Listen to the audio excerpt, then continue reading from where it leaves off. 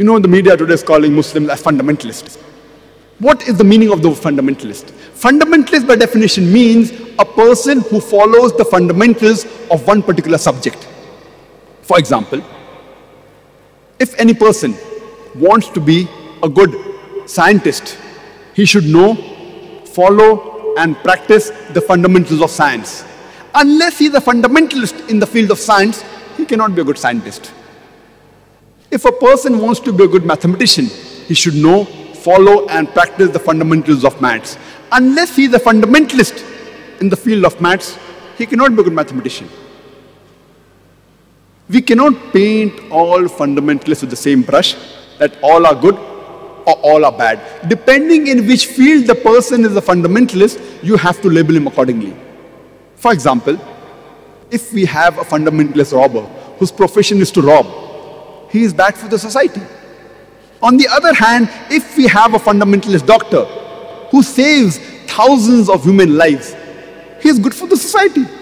You can't paint all fundamentals the same brush. You have to find out what are his fundamentals before labeling him whether he's good or bad. As far as I'm concerned, I am a fundamentalist Muslim and I'm proud to be a fundamentalist Muslim. Because I know, I follow and I strive to practice the fundamentals of Islam. And I know there is not a single fundamental of Islam which goes against humanity as a whole.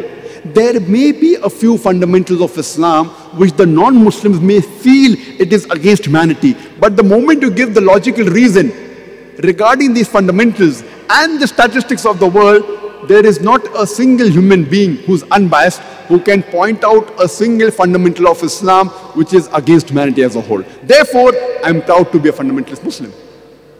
When we read the Webster's dictionary, we come to know that the word fundamentalism was first used to describe a group of Protestant Christians in America in the early part of the 20th century. Previously, the church, it believed that only the message of the Bible was from God.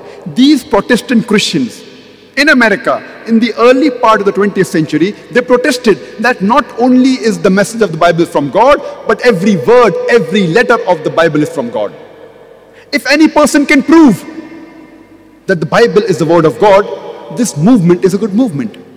On the other hand, if someone can prove that Bible is not the word of God, then this movement is not a good movement. When we read the Oxford Dictionary, we find that according to the Oxford Dictionary, the definition of the word fundamentalist is given. It says that fundamentalist is a person who strictly adheres to the ancient doctrine of any religion. But when we refer to the latest edition of Oxford Dictionary, there's a slight change. It says that fundamentalist is a person who strictly adheres to any ancient doctrine of any religion, especially Islam. The word especially Islam has been added to the definition. The moment you hear the word fundamentalist, you start thinking of a Muslim. He's an extremist, he's a terrorist.